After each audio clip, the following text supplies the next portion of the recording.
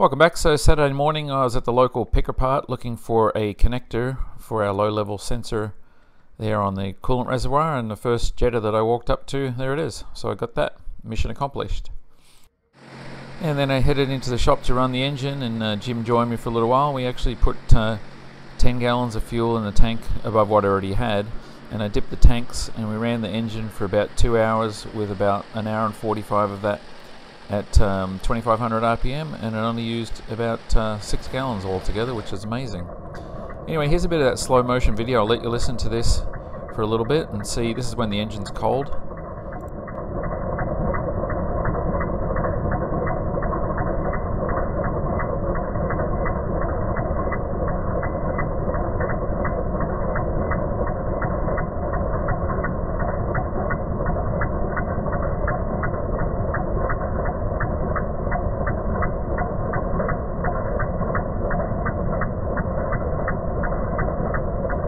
And here's similar video when the engine's warm.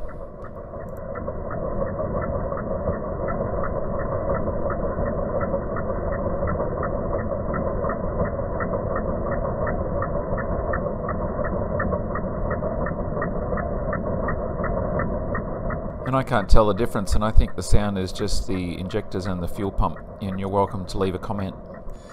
And Monday morning back on the machine, just wanted to quickly create a mold for the lower skin of the Aileron trim tab. That's something that we didn't actually create proper molds of, and this is what it looks like after it's off the machine and had first round of primer on there and just some guide coat. So that's basically going to become a quick mold, and we don't need one for the upper surface because we just actually cut it out of the Aileron skin. And here's Keith in the fuselage just exposing the holes for those hardpoint brackets for the seat belts, and just getting those ready so we can put the brackets in place. And a couple more hard points. This is one for a little manifold for the landing gear hydraulics, and that's in the nose compartment, and Zach bonded that into place. And there's another one there in the back there, and that's where the hydraulics sort of split out the left and right and gear cylinders there. And as you can see, Keith's got one of the brackets there fitting. He's just test fitting them all now. They don't need to stay in there right away. But we did measure up for the seat belts, and they'll be sorted out soon in terms of how long we're cutting them for the brackets. And then there's that bracket again, or the hard point. So that's had a layup over it. This is again Tuesday now, today. And more work going on in here. There's Zach just putting the layup over the top of that one, the bracket that he put in on Monday.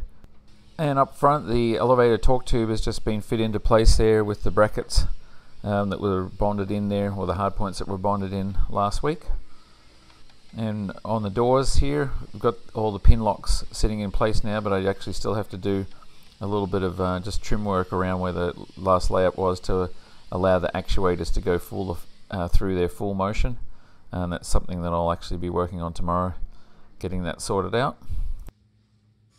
And more work on the doors. So here, using my new two fluted end mill to cut out some holes in a little bit of rectangle aluminum tube here that's going to become a quadrant there on each of the doors for actuating all the door locks.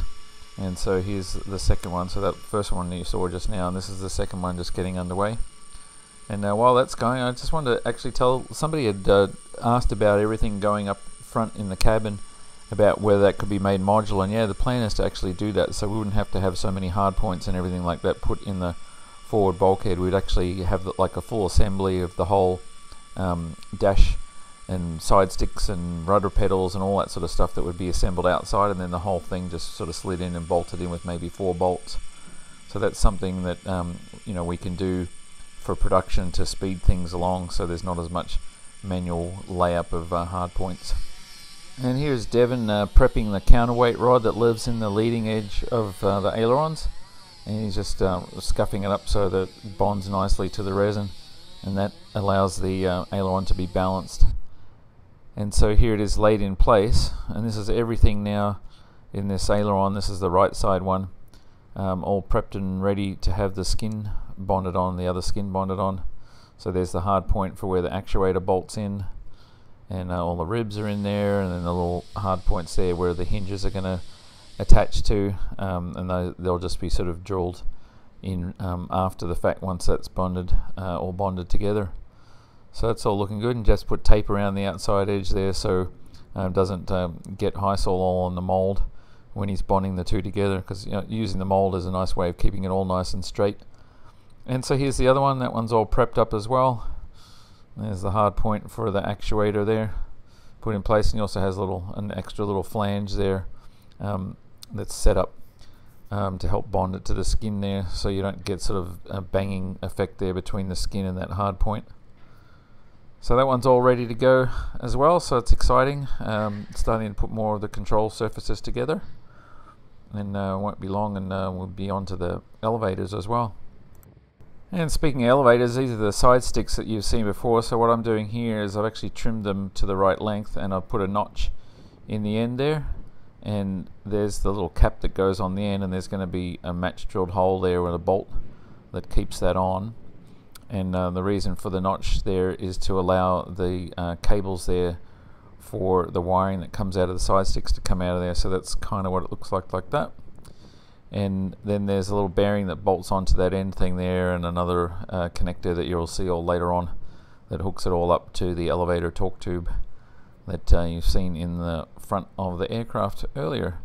Anyway, so this allows that stick there to pull all the way back and still have a little bit of extra clearance there, and the wires won't get damaged or whatever.